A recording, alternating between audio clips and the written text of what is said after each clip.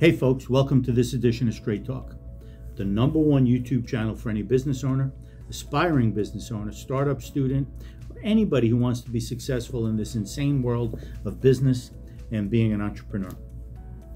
My name is Lou Mosca. I'm the Chief Operating Officer of American Management Services here in beautiful Orlando, Florida. Recently, a Gallup Wells Fargo poll surveyed business owners on 6 key financial dimensions to calculate owner confidence. These 6 dimensions were revenue, cash flow, capital spending, hiring, credit, and their overall financial situation.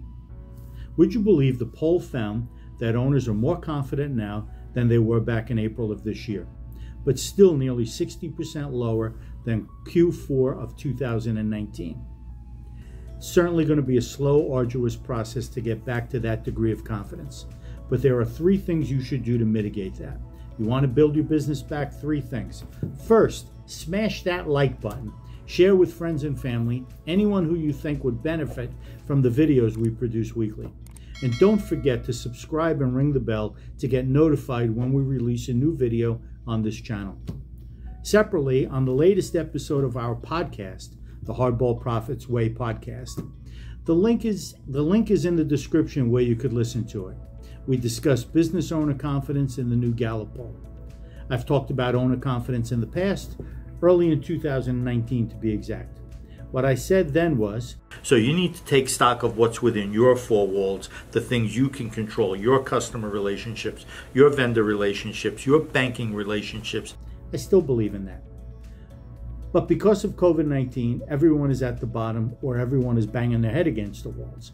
Here's what every owner should do to increase confidence and take stock of the things you can control. You're not going to like some of this, but don't be afraid. Number 1, if you do great stuff and provide great service, raise your prices. If you're good at what you do, raise your price by 2% isn't unreasonable. Doesn't sound like much, but if you're doing $1 million a year, that's an extra $20,000 net in your profit. Number 2, don't be afraid to change your business model. Require a deposit, a down payment of 25% of the total cost up front if you're doing business without a deposit. Give notice when this takes effect. Number 3, expand who you are and what you do. Don't be afraid to expand your reach. Be more aggressive. If you operate in the state of Georgia, expand to 2 more states. If you offer service or a product A, think about providing service or product B. Be aggressive and adapt to survive, but more importantly, to thrive. What are you doing to adapt to these crazy times? Leave your answer in the comments below. If you're in the process of adapting and need some assistance, feel free to give me a call, 800-743-0410, or visit our website, amserv.com. It's the first link in the description down below. Don't forget to smash that like button, subscribe, and ring the bell for notifications. It's great seeing you again. I wish you great success.